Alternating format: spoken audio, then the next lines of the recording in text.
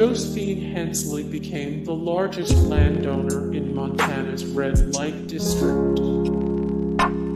Josephine Hensley became the largest landowner in Montana's red light district.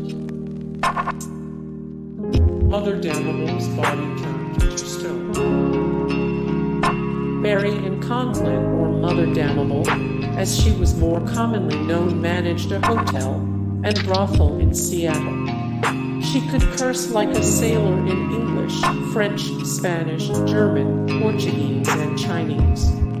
Conklin passed in 1873 and was buried in Seattle Cemetery. Years later, the bodies in the cemetery were moved to make room for a park. According to legend, when Conklin's body was dug up, it was incredibly heavy. Curious, the workers opened the coffin and found that her body had completely turned to stone.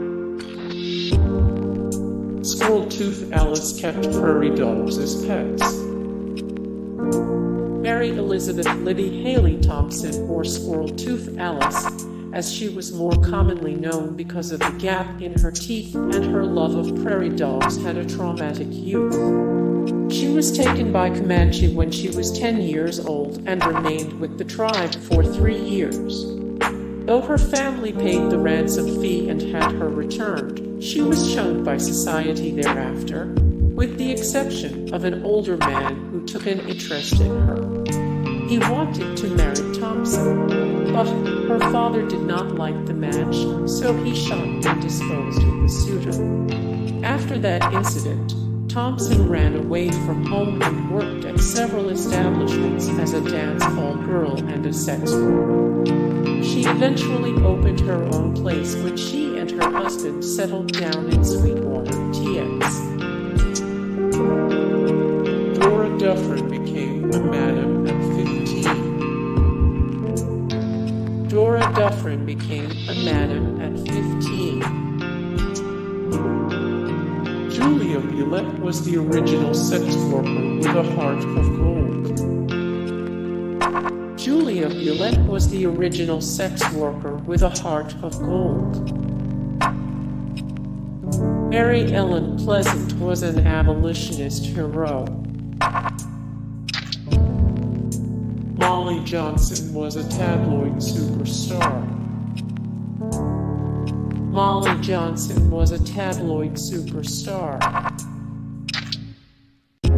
Big Nose Cake broke Doc Holliday out of jail. Big Nose Cake broke Doc Holliday out of jail. Fanny Porter entertained Butch Cassidy and the Sundance Kid at her brothel. Fanny Porter entertained Butch Cassidy and the Sundance Kid at her brothel. Eleanor Dumont chased down a man who swindled her and threatened him with a shotgun. Like any true entrepreneur, Eleanor Dumont saw opportunity wherever she went. She opened several successful gaming parlors in California, offering a rarity during the time a respectable lady dealer. Her parlor, Big Edad, was finely furnished, served champagne instead of whiskey, and only accepted the patronage of well-dressed gentlemen. It was hugely popular, but men lost interest as Dumont's beauty waned, and more women began to fill the camps. The gold ran dry, and the crowds cleared out. Dumont bought a ranch. During this time, she fell in love with a handsome, silver-tongued man named Jack Manite. Dumont fell head over heels for the man. Unfortunately, Manite was a con artist, and he ended up taking all of her hard-earned money and selling her ranch, leaving Dumont completely destitute. Not one to take that type of treatment from anyone, she chased down her former lover with a shotgun and ended his life. In need of money, she began to set up gambling tables at mining camps. It's said that she met Calamity Jane at one of these camps and tried to teach the famous frontierswoman how to play poker. Hey guys, thank you so much for the support and likes and comments. down below. And also thank you so much for watching, and I look forward to see you in the next video. Then take care. Bye.